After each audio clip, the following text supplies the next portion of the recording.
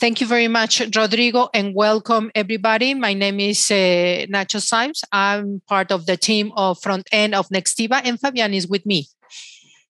Hi, everyone. My name is Fabián Flores. I'm also part of Nextiva team.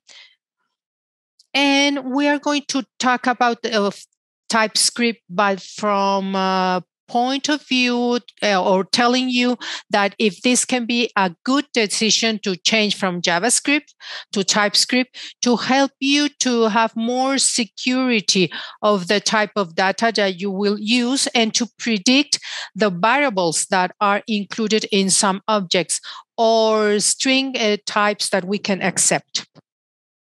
So let's start with this presentation. So what we are going to see, or our agenda, is the definition of TypeScript, the difference with JavaScript. Why is this important? The type of interfaces, TypeScript type and interfaces, classes that currently, because we are implemented in JavaScript, and last but not least, inference and narrowing, and the difference of type and how can help you to reduce that inference for something more specific. So let's start defining or describing TypeScript. As you can see, this slide is like a pukayoke. If you don't know what that is a way to define that only certain things can happen following a path. So you cannot have a heart in this circle shape. With TypeScript, what we are going to define is I'm going to accept just some kind of a type in a code with a specific scope. And complemented with Copayoke, we have an aid to know what available information of the variable that I'm receiving. And this is an inference. And some developers or certain editors as ESCode and other ones help us to say this variable is a string type or is a specific object with certain property with all these values. As a developer, this helps us with experience. We don't need to change from one place to another and to know the correct value, but this can be predicted by the Gestalt. I don't know if some of you have already researched this area, but what is very easy is less of this skill. And if we are using JavaScript, how can we use it?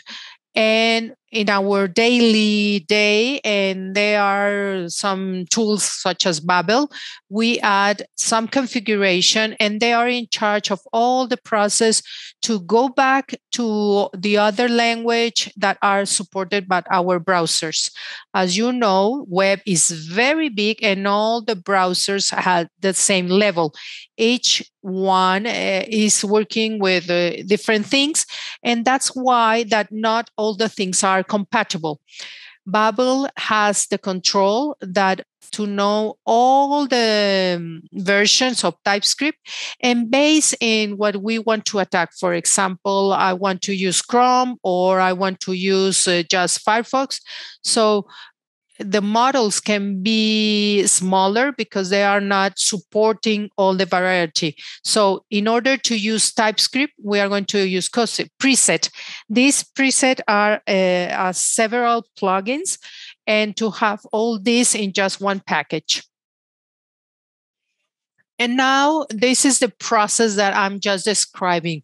How am I going to feel very proud because I don't have to review one file to the other. Everything is so beautiful as we are doing this app for the first time. But sometimes when we arrive to a company, there's a lot of this app done. And or maybe redone for someone else. So in that case, what is very important is to know the intention of all this history. If we want to pass that legacy to other developers, something that we can do to help them is to have all this documentation or directly in the self-descriptive code. And in that way, what we are going to do is when we use TypeScript, we are using some data in the app, and when we are going to change for some reason, but to put it very specific. So when we read it, it will be very easy to acquire the knowledge. And this is very important because it's a normal thing. The developers need a lot of time reading the code and then implementing. So this is the circle that I need to remember the variables of all the developers, but without changing the concept. And I will pass the floor to Fabián to explain us the type of TypeScript and how it's related with JavaScript.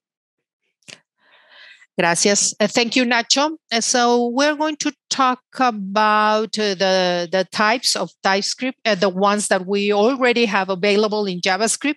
In JavaScript, we have a lot of types: string, null, undefined, arrays, number, etc. But TypeScript add a couple that are pretty interesting. We have one that is minute types. In the top types, we have two new types that are in this group. The first one is any, and the second one is no. Any is how we manage our data in JavaScript. Boolean, you can change it to a number or a string or an array. You can do it. And that's something that JavaScript allowed. And TypeScript, this is what we mean. And if you have a project in JavaScript and you are thinking to pass it to TypeScript, a way to do it or to start to your project to TypeScript is to have all these types in any and change it to the correct data. For example, a number, and then to TypeScript, you can change it to number in the correct form. The unknown part is also interesting because an interesting scenario to use this is when we request to the server and we wait for the answer, and in some way we are pretty sure of the answer. But sometimes that's not the case. Unknown help us precisely to tell TypeScript that maybe there will be a value. And when the server answer, we know that it will be a number. And then we have the flexibility to validate. And Nacho is going to talk more a little bit about this. And we can validate that the value that we are expecting, it can be a type of a number. And if the left is valid, we are going to use that information. Otherwise, the TypeScript will forget and will not take into account. So with this, our app will not explode or to answer in another way. So this is a little bit of what is the unknown. The bottom type that we have in TypeScript is never.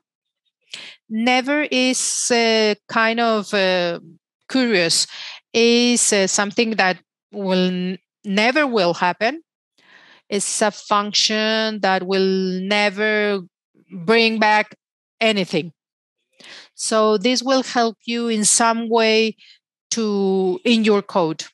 An example that is very practical is if I'm offering chocolate to Nacho, but the box is empty. So he will receive nothing. So this is like never in this example.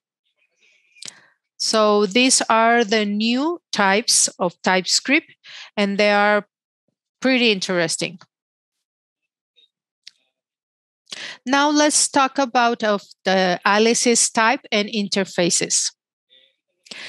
In the aliases type, we have two groups, the unions and intersections. Unions are interesting because allow you to combine one or more types and assign it to an object. Unions are represented by the logic operator, and you are telling TypeScript, you know what, I want to assign more than one type for this variable. For example, if we have a cat or a dog, we know that cats do some sounds and the dogs bark, and we are going to assign a value, and we can do it, and TypeScript will respond. This is allowed.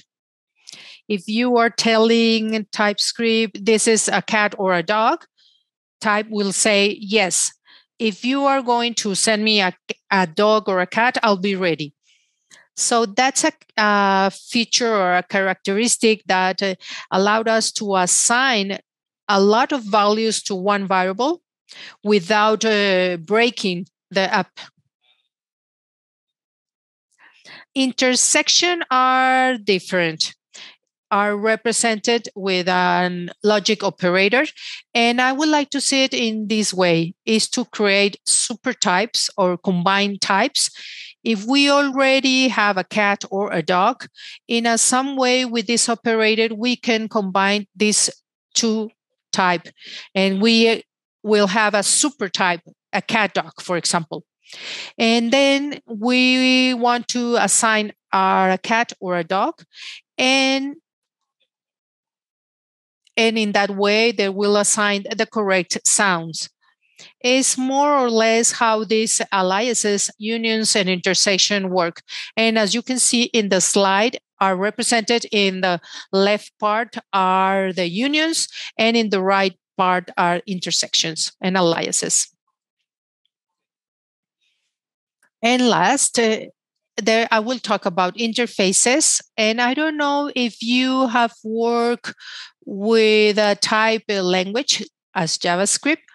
These languages have this feature because interfaces are like an agreement or a way to form your classes. And everything that you will have inside your interface is what your class objects also will have. For example, there is a method, I don't know, again, barking. When you declare that object or class and implement an interface of animal with those features, your class objects need to have that method.